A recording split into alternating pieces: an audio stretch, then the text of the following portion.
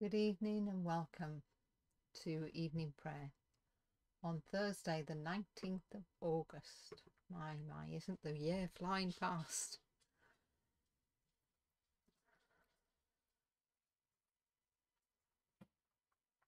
So, as we reflect on the passage of time and the events of recent days and weeks, we'll bring it all together and present it before our God in prayer. O God, make speed to save us. O Lord, make haste to help us. There shall come forth a shoot from the stock of Jesse, and a branch shall grow out from his roots. And the Spirit of the Lord shall rest upon him, the Spirit of wisdom and understanding, the Spirit of counsel and might, the Spirit of knowledge and fear of the Lord. He shall not judge by what his eyes see, or decide by what his ears hear. But with righteousness he shall judge the poor, and decide with equity for the meek of the earth. The wolf shall dwell with the lamb, and the leopard shall lie down with the kid. The calf, the lion, and the fatling together, with a little child to lead them. They shall not hurt or destroy in all my holy mountain, for the earth shall be full of the knowledge of the Lord as the waters cover the sea. Glory to the Father, and to the Son, and to the Holy Spirit, as it was in the beginning, is now, and shall be for ever. Amen. That this evening may be holy, good, and peaceful, let us pray with one heart and mind.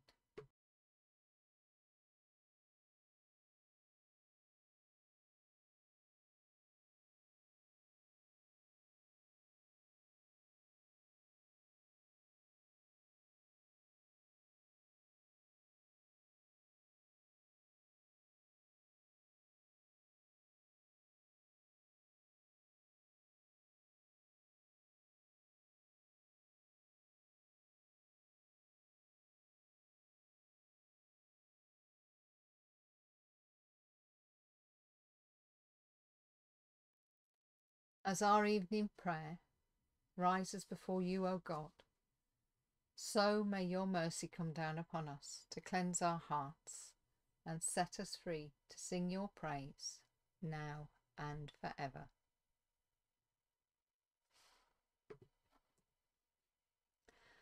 Psalm 94. The Lord is a God who avenges, a God who avenges. Shine forth. Rise up, Judge of the earth, pay back to the proud what they deserve. How long, Lord, how long will the wicked be jubilant? They pour out arrogant words. All evildoers are full of boasting. They crush your people, Lord. They oppress your inheritance. They slay the widow and the foreigner. They murder the fatherless. They say, the Lord does not see. The God of Jacob takes no notice. Take notice, you senseless ones among the people. You fools, when will you become wise? Does he who fashioned the ear not hear? Does he who formed the eye not see? Does he who disciplines nations not punish? Does he who teaches mankind lack knowledge?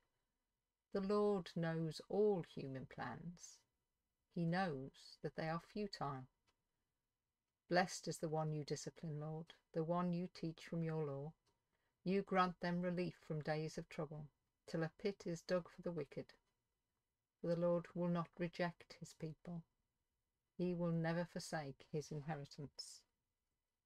Judgment will again be founded on righteousness, and all the upright in heart will follow it. Who will rise up for me against the wicked? Who will take a stand for me against evildoers? Unless the Lord had given me help, I would soon have dwelt in the silence of death. When I said, my foot is slipping, your unfailing love, Lord, supported me. When anxiety was great within me, your consolation brought me joy. Can a corrupt throne be allied with you, a throne that brings on misery by its decrees? The wicked band together against the righteous and condemn the innocent to death. But the Lord has become my fortress, and my God the rock in whom I will take refuge. He will repay them for their sins and destroy them for their wickedness. The Lord our God will destroy them. Glory to the Father, and to the Son, and to the Holy Spirit, as it was in the beginning, is now, and shall be forever. Amen. 2 Samuel chapter 7, verses 1 to 17. After the king was settled in his palace, and the Lord had given him rest from all his enemies around him, he said to Nathan the prophet, "Here I am, living in a house of cedar, while the ark of God remains in a tent." Nathan replied to the king, "Whatever you have in mind, go ahead and do it, for the Lord is with you." But that night the word of the Lord came to Nathan, saying, "Go and tell my servant David, this is what the Lord says. Are you the one to build me a house to dwell in? I have not dwelt in a house from the day I brought the Israelites up out of Egypt to this day. I have been moving from place to place with a tent as my dwelling. Wherever I have moved with all the Israelites, did I ever say to any of them, any of their rulers whom I commanded to shepherd my people Israel, 'Why have you not built me a house of cedar?' Now then, tell my servant David, this is what the Lord Almighty says. I took you from the pasture, from tending the flock, and appointed you ruler over my people Israel. I have been with you wherever you have gone, and I have cut off all your enemies from before you. Now I will make your name great, like the names of the greatest men on earth. And I will provide a place for my people Israel, and will plant them, so that they can have a home of their own, and no longer be disturbed. Wicked people will not oppress them any more, as they did at the beginning, and have done ever since the time I appointed leaders over my people Israel. I will also give you rest from all your enemies. The Lord declares to you that the Lord himself will establish a house for you. When your days are over and you rest with your ancestors, I will raise up your offspring to succeed you, your own flesh and blood, and I will establish his kingdom. He is the one who will build a house for my name, and I will establish his throne, the throne of his kingdom, forever. I will be his father, and he will be my son. When he does wrong, I will punish him with the rod wielded by men, with floggings inflicted by human hands.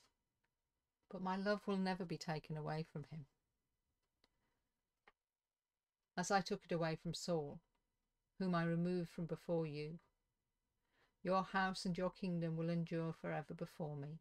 Your throne will be established forever." Nathan reported to David all the words of this entire revelation. This is the word of the Lord.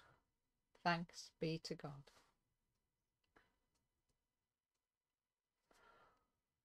All nations shall come and worship you, O Christ, and share in the feast of your kingdom. Great and wonderful are your deeds, Lord God the Almighty. Just and true are your ways, O ruler of the nations. Who shall not revere and praise your name, O Lord? For you alone are holy. All nations shall come and worship in your presence, for your just dealings have been revealed.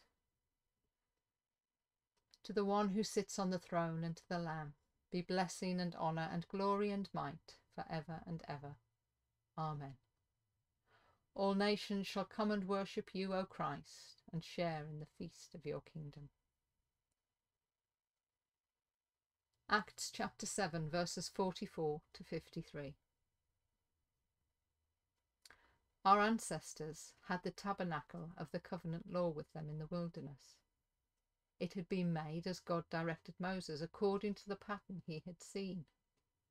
After receiving the tabernacle, our ancestors under Joshua brought it with them when they took the land from the nations God drove out before them. It remained in the land until the time of David.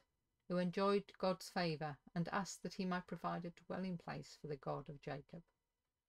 But it was Solomon who built a house for him. However, the Most High does not live in houses made by human hands. As the prophet says, "Heaven is my throne, and the earth is my footstool. What kind of house will you build for me, says the Lord? Or where will my resting place be? Has not my hand made all these things? You stiff-necked people, your hearts and ears are still uncircumcised. You are just like your ancestors. You always resist the Holy Spirit. Was there ever a prophet your ancestors did not persecute? They even killed those who predicted the coming of the righteous one. And now you have betrayed and murdered him, you who have received the law that was given through angels, but have not obeyed it." This is the word of the Lord. Thanks be to God. Fear not, for I have redeemed you. I have called you by name. You are mine. Fear not, for I have redeemed you. I have called you by name. You are mine. When you pass through the waters, I will be with you. When you walk through fire, you shall not be burned. I have called you by name. You are mine. Glory to the Father, and to the Son, and to the Holy Spirit, as it was in the beginning, is now, and shall be forever. Fear not, for I have redeemed you. I have called you by name. You are mine. Sorry, got caught on a track there. You have filled the hungry with good things and sent the rich away empty. My soul proclaims the greatness of the Lord. My spirit rejoices in God my Saviour. He has looked with favour on his lowly servant. From this day all generations will call me blessed. The Almighty has done great things for me, and holy is his name. He has mercy on those who fear him, from generation to generation. He has shown strength with his arm, and has scattered the proud in their conceit, casting down the mighty from their thrones, and lifting up the lowly. He has filled the hungry with good things, and sent the rich away empty. He has come to the aid of his servant Israel, to remember his promise of mercy, the promise made to our ancestors, to Abraham and his children forever. Glory to the Father, and to the Son, and to the Holy Spirit, as it was in the beginning, is now, and shall be forever. Amen. You have filled the hungry with good things, and sent the rich away empty.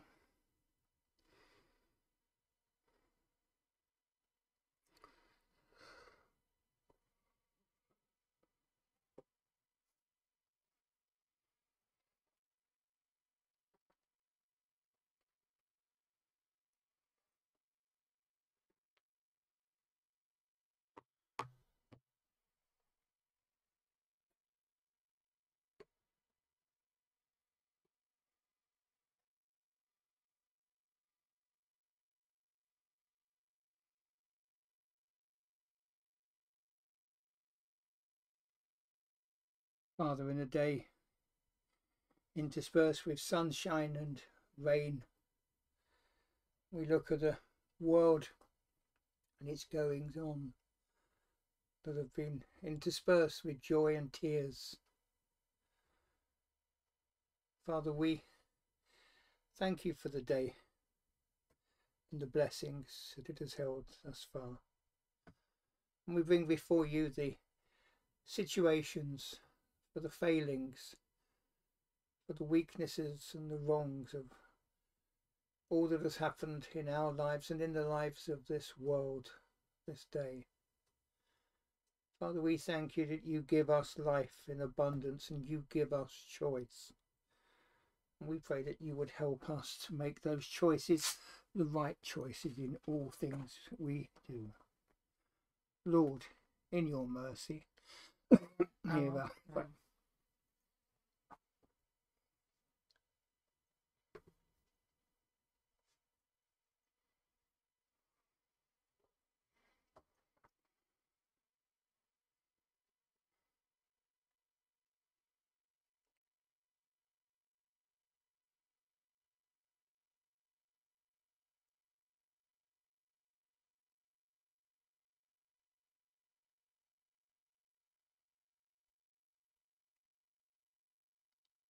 Father, we pray for the unfolding situation on Capitol Hill in the United States as a man claims to have an active bomb in a vehicle parked near the Congress building.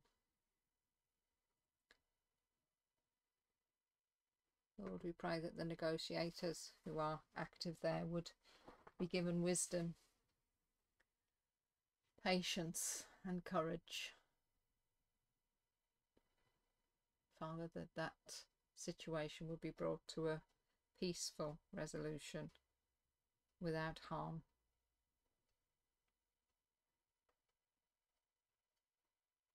Lord, we pray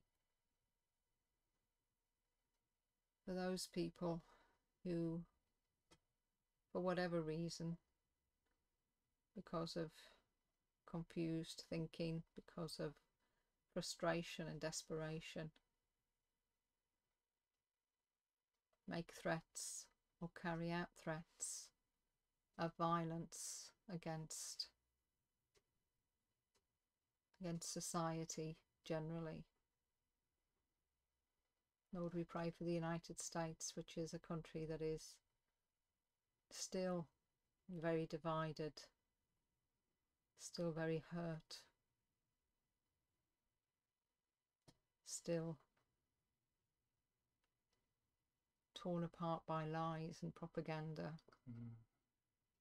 Lord, we pray for the healing of those wounds, that the truth will prevail, and that good and right governance will be the outworking. Lord, in your mercy, hear our prayer.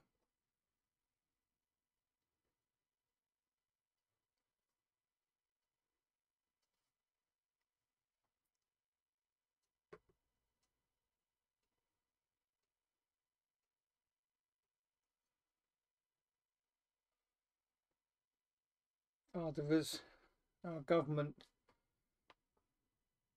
continues to pronounce that the Taliban have never been our enemy, as it continues to accentuate the positives of the relationship that we have with the Taliban at this time in Afghanistan. Father, the words of our governments and our senior military officials appear to be somewhat at odds with the views that were held in the 20 years that the coalition forces found themselves engaged in Afghanistan and Iraq. And as people say, oh no, it's a new body, we're now a new, changed and friendly bunch. The news coming out of Afghanistan, the news coming out of those in military circles, seem to indicate that perhaps the views of government and senior military in post now seem to be slightly out of skew with the realities. Father, we pray for integrity in leadership, integrity in planning and strategy. And as we cheered yesterday at the news that 20,000 Afghans were to be given asylum and safety in this country, only to find that that was 5,000 a year. But we pray for the 15,000 who will find somewhere to hide for the next 3 years if they're in the last tranche. Father, the world is led by strange and worrying forces, it seems. As the old complaint of World War I, that lions were led by donkeys, it seems now the donkeys are leading another bunch of people. So we pray for the governments of the world. We pray for the peace of the world, and we pray for integrity and honesty in every government body. Lord, heal this broken world of ours, we pray. Bring your peace. Lord, in your mercy, hear our prayer.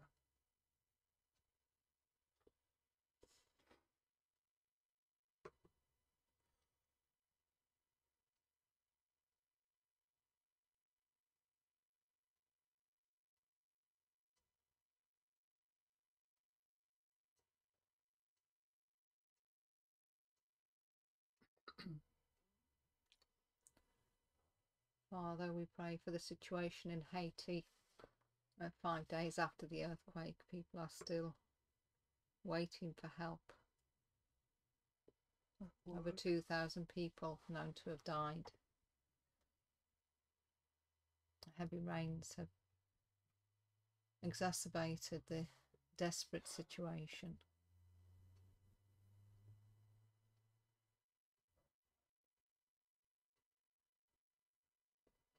Lord, we pray for your mercy upon this country, which has already suffered so much after the earthquake in 2010, which was already a very poor country before that.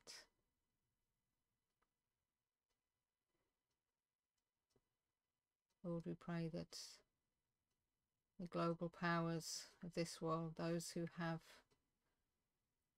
the resources to help, would put them at the disposal of Haiti. Help this country to rebuild. Lord, we pray that you would work through people on the ground to bring healing and wholeness and help. We thank you for volunteers who go into places after disasters like this and give their time and energy to help in practical ways. We pray that more people would hear that call and answer it.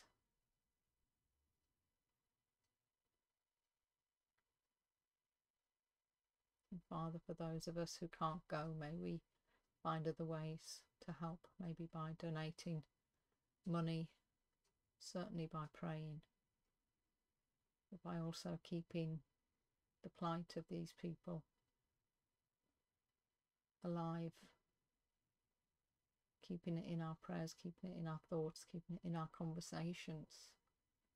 This story would not be allowed to just fall off our news feeds, as it did last time there was an earthquake.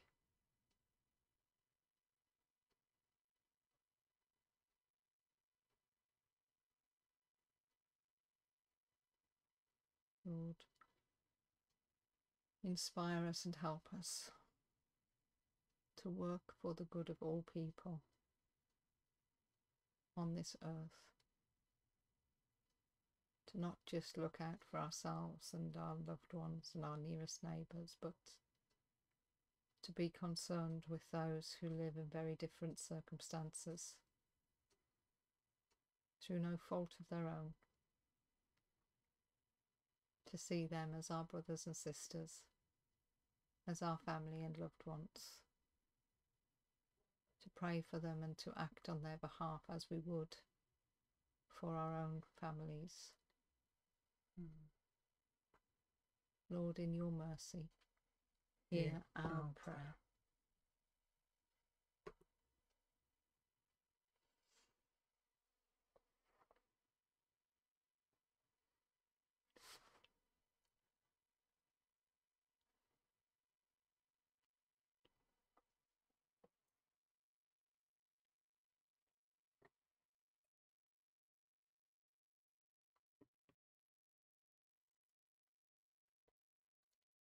Lord, we pray for those known to us, those situations known to us, for the people, the places, the situations, the things that cause us concern this day. We lift to you the people in our families and our hearts and homes. And beginning at home, we lift to you those who are further afield and perhaps known only to us through news. Finishing with the people and the places and their needs. So Lord, as we come into a moment of stillness, touch our hearts that we might pray intelligently, that we might pray in union with you.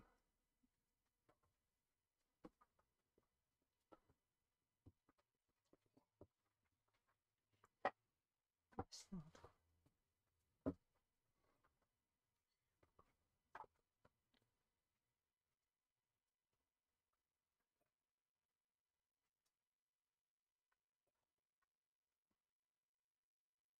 Lord, in your mercy, Hear our prayer.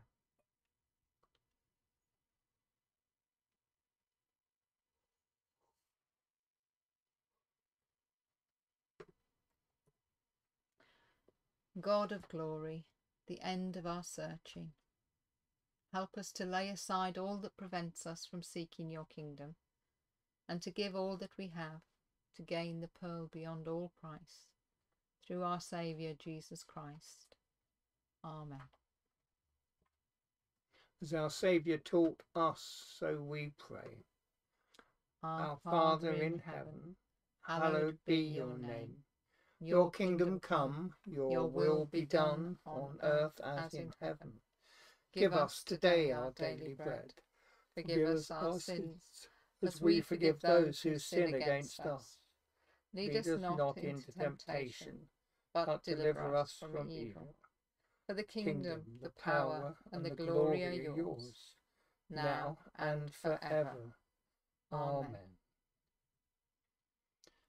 The grace of our Lord Jesus Christ, and the love of God, and the fellowship of the Holy Spirit, be with us all evermore. Amen. Let us bless the Lord. Thanks be to God. Thank you for joining us, and wherever you are, whenever you are, pray that you would continue to know God's blessing and presence with you, and to share that presence with those around you. Take care. Have a good evening. Bye. Bye.